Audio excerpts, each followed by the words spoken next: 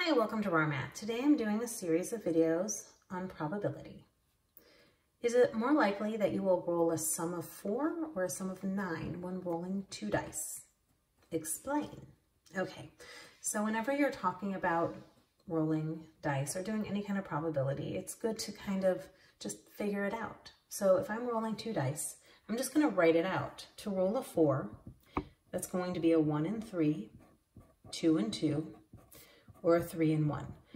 Now 1 and 3 and 3 and 1 are two different rolls. If I had a red die and a white die, the red die could be a 1 with the white being 3, or the red could be a 3 with the white being 1. So these are two different rolls. So the number of elements for rolling a 4 is 3. For rolling a 9, well, I can't have a 1 because 1 and 6 is only 7. Can't have a 2. I can't have a 3. So 3 and 6, 4 and 5, 5 and 4, 6 and 3. Notice how systematically I do this. I don't just kind of like throw a dart at this and hope for the best. I start at 3 and go 3, 4, 5, 6.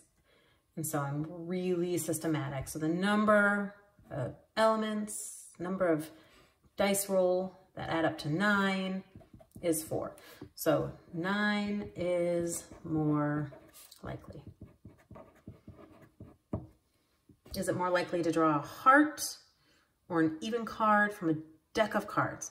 So a deck of cards has 52 cards, and 1/4 are hearts.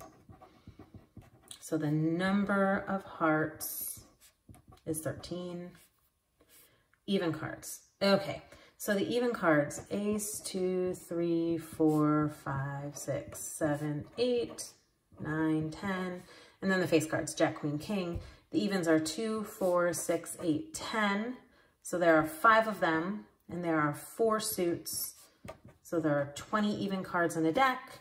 So the number of evens are 20. So even is more likely.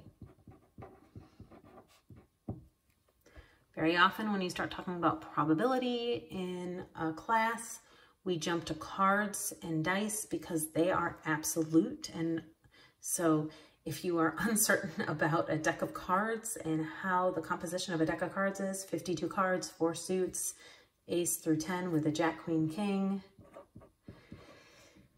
it is worth going and looking up some images and making sure you are just comfortable with the 52 deck of cards because it is used a lot.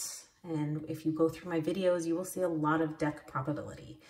All right, I hope you've enjoyed this video. Please subscribe to my YouTube channel, like my Facebook page, and I'll see you on the next video. Thanks.